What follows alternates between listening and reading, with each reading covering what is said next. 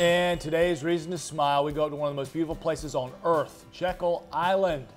And these unmistakable tracks in the sand mark the first official sea turtle nest of the 2024 season up there. It's such a popular place to go for this. The pictures are courtesy of the Georgia Sea Turtle Center, and that's why sea turtle eggs typically take about 60 days to hatch. So we should see those first hatchlings heading out to sea sometime in early July.